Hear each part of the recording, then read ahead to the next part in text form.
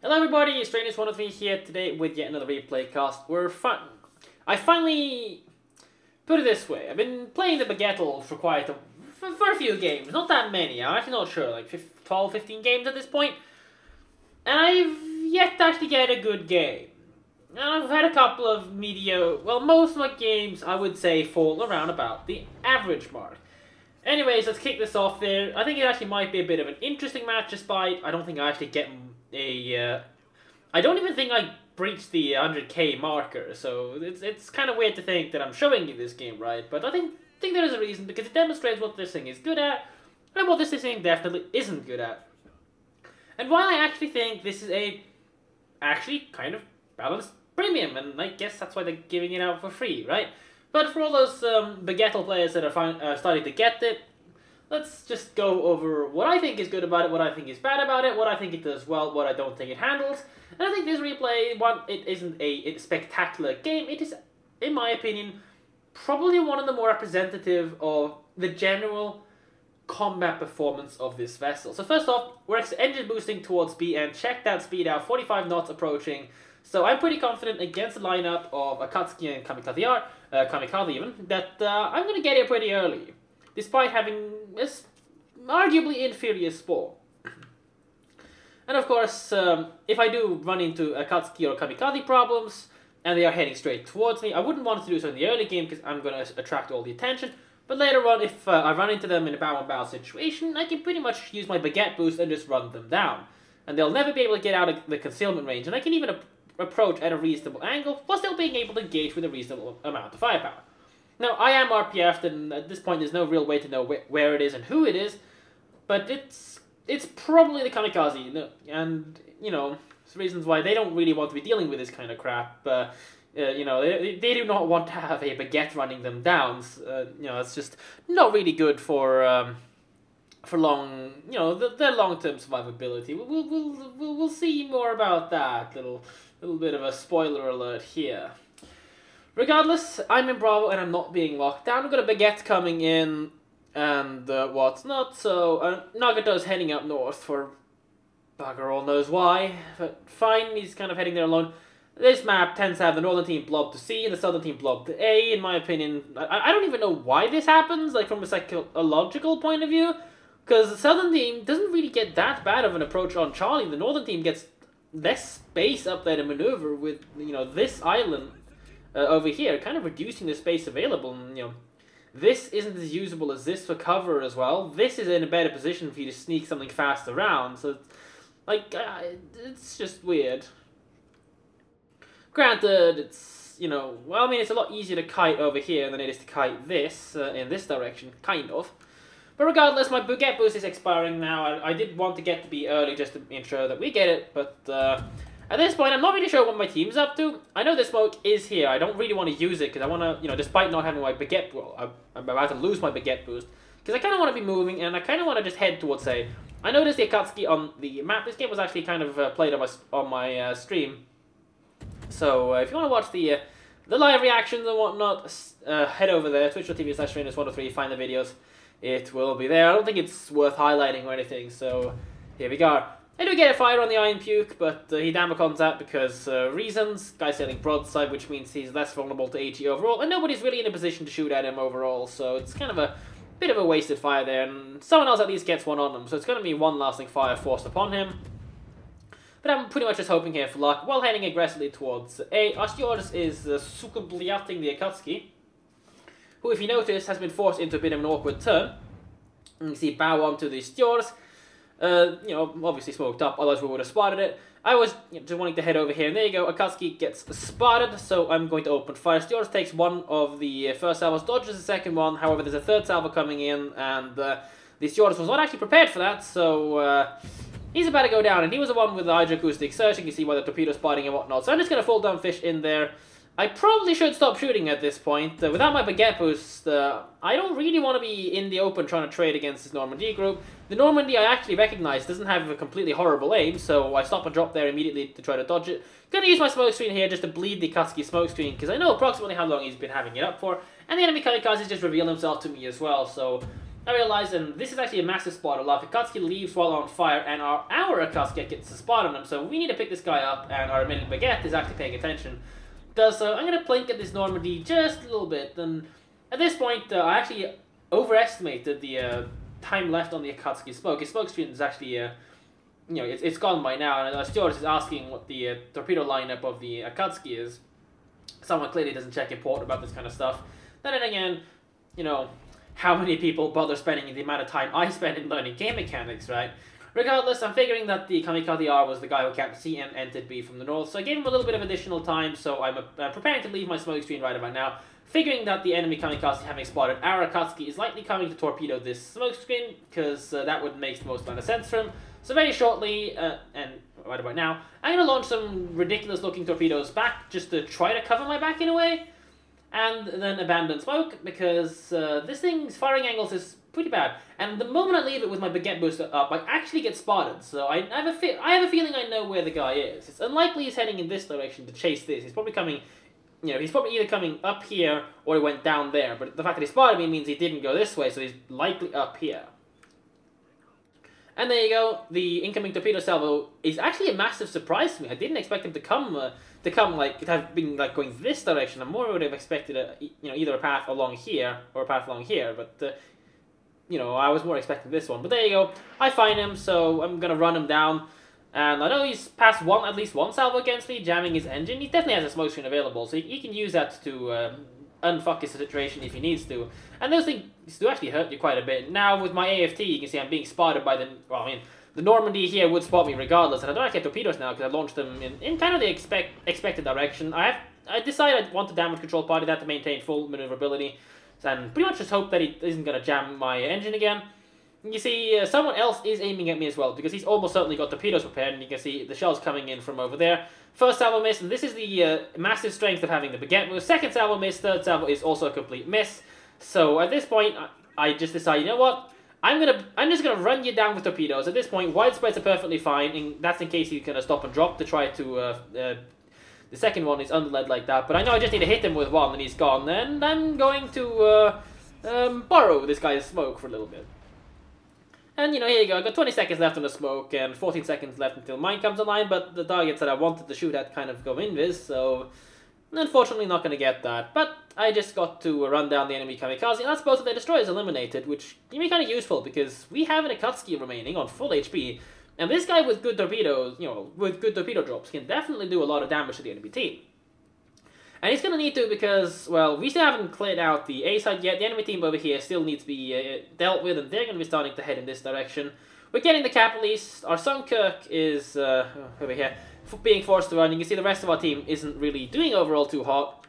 We're down to Nagato because the guy decided he wants to commit suicide up here because paying attention to the map is clearly difficult, but then again, once you recognize a clan tag, you don't expect anything out of it to begin with. This Gilio Tatsada is going to be minorly annoying. He clearly knows I'm here, so he's going to be... Well, at this point, I'm just hoping he's going to make a bit of a fishy turn and we can get rid of him, but this thing's torpedoes, they're 57 knots at 7 kilometers range. They actually deal some reasonable damage when they do finally hit, but getting them to hit in the first place is kind of the biggest problem. Now at this point, my second baguette boost, the one I used to run down the Kamikaze R, is about to expire. I do have a smoke screen, but that's not really going to help me much at this point because I'm just going to get run down by the baguette. You see this Akatsuki here for some reason putting a smoke screen, so I'm like, well, I'll shoot once and hopefully not skid out of it, but I actually do skid out of it, so I get myself spotted, which is a little bit silly, but for the most part, they're going to be shooting at the Akatsuki, which is kind of bad overall, because, if he gets killed and he's continuing to shoot here, that really wouldn't be good. So I'm like, you know what, screw it. I'll use my smoke as well, because, I might as well just sit here and plink. Baguette, good torpedo, and our Britannia goes down to emerald torpedoes. Like, that's a new one.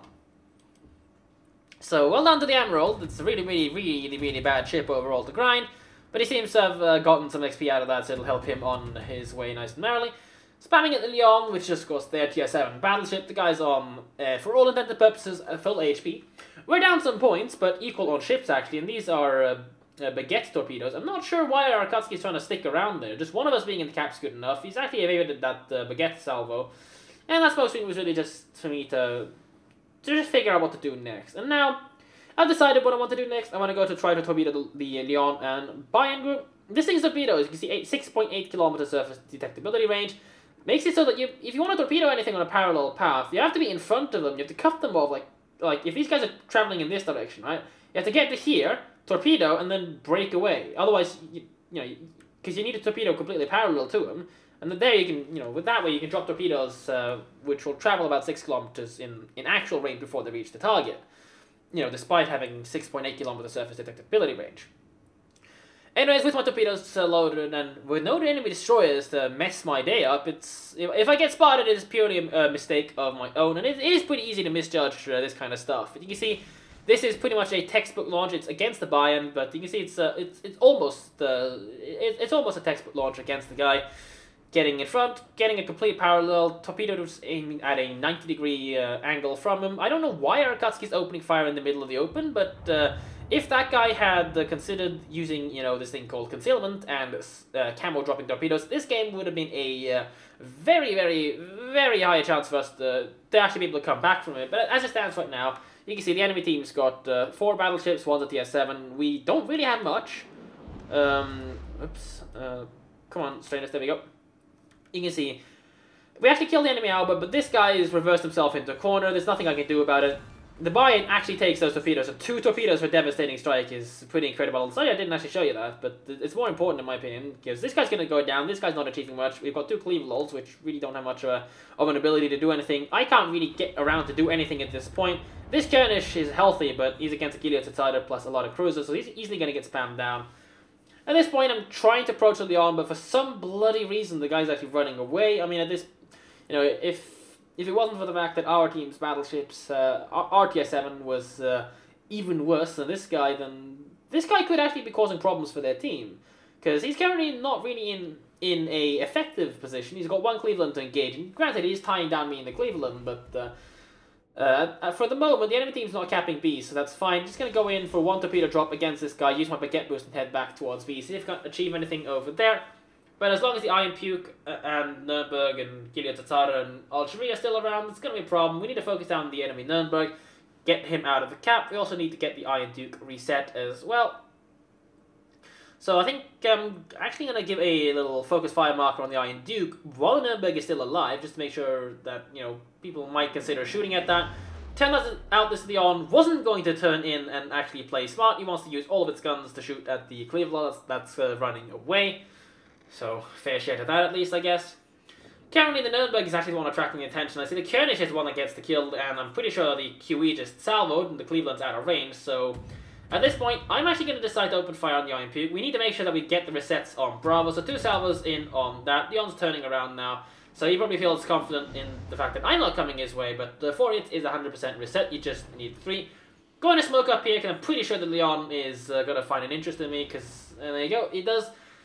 But he's well out of the game right now. He's trying to come back into it overall, so it's not too bad for him overall. But if he just comes and, I mean, think of him as the hammer, and think of this as the anvil. If he just comes in and applies hammer to anvil, it's basically a guaranteed defeat for us. But at this point, having had Bravo for a little bit of time, we're actually catching up on the points. And you can see we do actually have 1 more ship than them, which is the only reason why we were kind of ahead. I mean, at this point we are 3 points ahead, but I wouldn't really count it for much. And they do still have an Algerie, not really sure what the guy's doing, but again, the Algerie on the other flank and the northern flank could also just completely kite down our forces trying to make a move. Get a fight on the Iron Puke, he's just probably going to damage on it. This Cleveland is low HP, the Kernish has been bleeding health, while this guy hasn't been achieving much. This Cleveland actually didn't bleed much to Leon, which is kind of nice, and it doesn't seem like the guy has a Damacon, so little spot of luck for us over there. Seems like he's on 2 fires at this point, so if we can actually focus and kill the Iron Puke down, it's a little bit of additional shape to play with on our side, but he takes down our Kernish, so this is, even if we do get the kill, it's an unfavorable trade, because again, we're down to 1 battleship, they still have 3. Anyways, I actually get the kill on the Iron Puke with my shells of all things, so it's a bit of a surprise. But at this point, it's time for me to abandon my smoke screen. The Leon doesn't want to get too close. I mean, he still doesn't. You don't want to take too many torpedoes from this thing. It's, even if it is the Aigle and it doesn't have the world's best torpedoes. Now, at this point, the question is, what do I do and what do we do? And having used my smoke screen there, it arguably could have been a mistake. In hindsight, if I had been able to smoke this Cleveland and give him the ability to farm this Giliotataro a little bit, this could have perhaps gone a little bit better. But also, a part of it comes down to, well, I mean, we needed a torpedo boat to, torpedo them. So that guy throwing the ship away was really, really weird because he was doing what I should have been doing, and I had to do his job because he wasn't doing it. So if you're in a torpedo boat destroyer, like all destroyers, if you're in a torpedo destroyer, the one that's actually kind of focused on torpedoes, then being able to stay alive, get a good angle and torpedo, and at this point the Algerie has not been spotted, so he's pretty much been 100% irrelevant, so we're fighting right now 5, for all intents and purposes 4 versus 2. The Algerie is shooting over the island, but that's not really being relevant. He could have easily ended this game with no chance for the enemy team, well, in this case us, to win this by just taking a flanking position out here and being incredibly annoying, instead of sitting behind there and wanking. Mostly, of course, that depends on these guys not suiciding themselves on me. If these guys suicide themselves on me, then we can still win this, which would not have been possible if this guy applied the hammer to the anvil and the Algerie up there made sure that it stayed that way. So at this point, the Gilio seems to be turning into this. I'm not exactly sure, so I'm just going for a white line rush to temporarily get myself spotted, which is a massive mistake over here because it pretty much tells the Gilio exactly what's going on. So he can easily just get himself out of this one because I screwed that one up. And that's the big downside about this thing. If you want to get into a reasonable torpedo range, and if he has a map, you'll realize it now. You can see where his... I'm actually not sure if it's a crit on the number 2 turret or not, but you can see he definitely could be paying attention to this side of the map, and he's just trying to run away at the moment instead of trying to fight the Clevelands. The closer you get to the Cleveland, the weaker it becomes, just FYI. Someone, the Leon, actually wipes our Clevelol, and that's really, really unfortunate, because, yeah, he's actually the one that had a little bit of health to play with. We're still holding B, but that's not going to be enough, because they can easily pressure me out of it, and the Cleveland doesn't have the health to actually take this at this point, so it's just going to be 100% up to luck to win this game. And spoiler alert, we're not. I think I showed what's good about the ship, and what isn't good about the ship. Now, what is it good at? Plinking away at people. What is it not good at? Even remotely trying to torpedo anything 2x3 launchers with short range and slow speed really isn't the world's best overall. So, could I potentially have won this game from this point onwards? Yeah, I actually maybe could have, if I had gone out here and just started spamming at them with my last baguette boost, which lasts almost 3 minutes, which, well, at this point would have been the rest of the game. I would have been able to have a baguette boost up. But that would unlikely have been able to kill anything, really. So, again, it's just me trying to torpedo, which is what this thing isn't good at. Now, it does have very floaty arcs, so you do have to know, I have to have a little bit of a clue on how to use these floaty arcs to actually get anything out of it, but if you do understand, and, you can plink battleships at long range, you can potentially achieve something. Now, at this point I'm trying to deal with the Giliotataro instead. I honestly believe that I should have chased the Leon down, because that probably could have done me a little bit more use, in terms of getting some actual damage and, getting a game over 100k for once in my life in this thing, but still, 60k is what I'd consider to be a reasonably average game, and some of this damage is from having run down the enemy Kamikaze and their Akatskis, which is another thing this thing can do pretty well. If you're able to get into a position where you can just insert gun on someone, you could have, done something. Now the genius that actually gets himself blasted is saying you could have kept the C in this time. No, you couldn't, because the enemy Algerie was behind the island and he would have prevented that. So that is actually just the enemy Cleveland that died being completely stupid. However, this is not a destroyer that is capable of torpedoing, and I'm holding myself at this point, because I realize there's only going to be one last launch left this game, so it's just, can I get some additional damage at the end of this one? And again, the answer to that's going to be a pretty clear no, because the ship is not really one that's supposed to be used like this. Now, I'm going to launch like this, but it's pretty much a waste of time, because he can just sit behind here and actually still be in the cap. At this point, these guys just need to sit here and absolutely do nothing, because they've pretty much won at that point. But with way too much health and not enough torpedo launches from my end, the game is definitely going to be 100% screwed, and there's no coming back, like I've said so many times at this point. So, in the end, how do I think the baguette should be played? Well, you try to stick it around at reasonably long ranges, but you don't actually get too far away, otherwise your floaty arcs are going to make your life absolutely impossible. But you don't get too close to stuff because your concealment isn't good. You don't want to be dealing with destroyers that are able to outspot you while they have fire support. If they don't have support, then yeah, you can run them down like we demonstrated in this replay, but other than that, there's nothing you can really do about that.